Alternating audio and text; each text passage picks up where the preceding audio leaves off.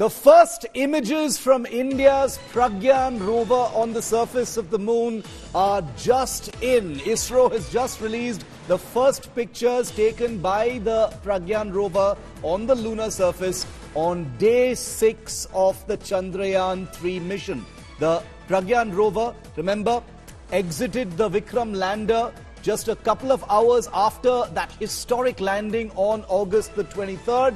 And now 6 days later, despite the rover obviously having taken many pictures, it has been, negotiating and navigating many obstacles. We now know that ISRO has sent us the first pictures. These are the first pictures taken by the Pragyan rover on the lunar surface, and these are among the most high-resolution images ever taken on the surface of the moon, which I'll come back to in just a little bit. But I want to go across to India Today's Akshita, who's been tracking ISRO very, very closely from Bengaluru, from here and beyond. Akshita, two pieces of news coming in from ISRO. A, that the Pragyan rover has managed to negotiate a pretty difficult hurdle, a crater which was said to be about 100 millimeters deep.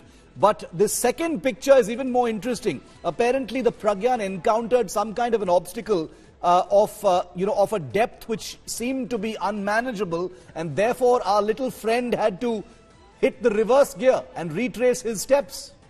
That's right, Shiv. It shows you that, it's not simple going around the moon. It's not as easy as taking a U-turn, which is why you had the Pragyan rover coming back, retracing its steps essentially. The first picture shows this massive crater, and according to ISRO, it's about 4 meters diameter. So that's too big a space, really. And if the rover had gone through, would have fallen right into that crater and would have been impossible for scientists here to pull it out. To explain to you how really the Pragyan works, it's extremely interesting to read about this, Shiv, because I was reading another piece, a report that suggested that the Chandrayaan-3, the rover, had actually managed to overcome one crater which is about 100 mm deep. Now you'll be like, that's barely anything. But this is a rover that's moving through such a complicated turf. And remember that it's not completely autonomous. It is being handled very carefully by the scientists in ISRO, in Bengaluru, on the outskirts in Pina. How are they doing that? Essentially, what the rover does is when it's going to go in a certain track, its navigation camera clicks pictures. And then that's beamed back to the scientists here,